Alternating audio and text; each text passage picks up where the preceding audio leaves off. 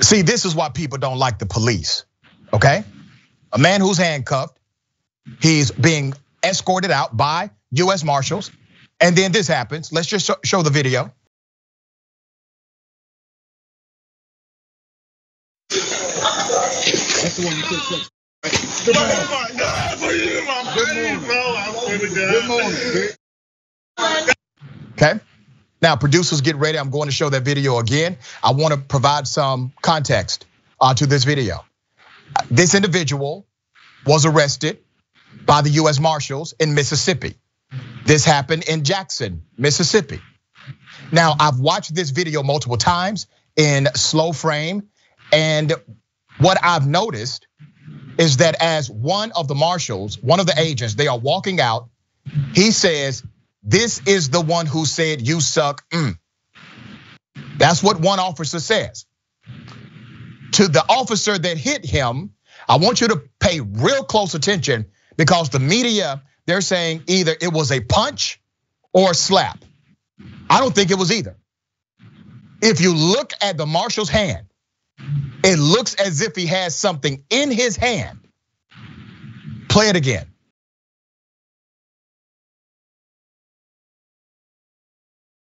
At this part, okay, That's the one you took. watch where his hand goes. Good morning.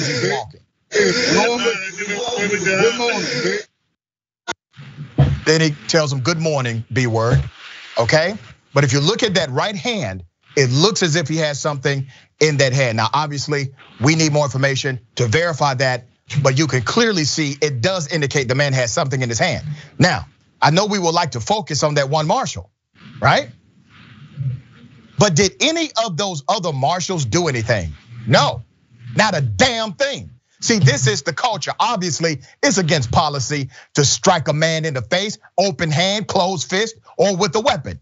Obviously, that's against policy, but culture eats policy alive once again.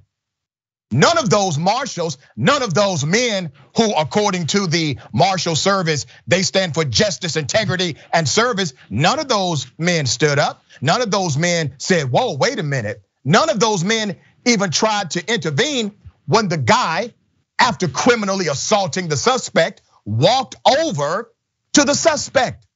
Nobody. They would have allowed that marshal to continue to assault that handcuffed man if he wanted to. U.S. Marshals Service, they are looking into the incident involving a member of their task force.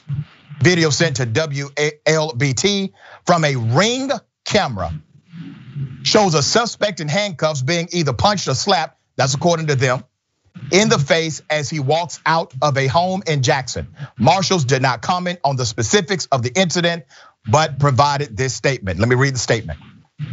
The U.S. Marshals Service is aware of an incident that occurred this morning involving members of our multi-agency Gulf Coast Regional Task Force in Mississippi. We take any allegation of misconduct by our personnel or task force partners seriously, and we are currently gathering information regarding the incident. The handcuffed person has not been identified, nor has the reason for the arrest. Let me make it very clear, because I know when we post this on social media and YouTube, people are going to start saying, well, why was he being arrested? I don't give a damn why he was being arrested. I don't care. Maybe he had a legitimate warrant. This is not the issue. The issue is that police officer was unprofessional and criminal. That's the issue. He decided to handle and apprehend a suspect in that manner. That's the issue. And if you're talking about police officers doing what they're supposed to do and community supporting them, who in the hell can support that? You can't support that. A witness who did not want to be identified said she was asleep when the officers kicked open the door of the home. This is a direct quote. I'm going to read it exactly. They drugged them, they hit them, and they was handcuffed through this whole ordeal, she said.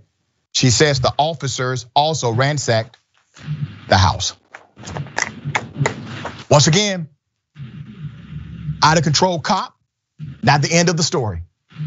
out of control cops, out of control agents.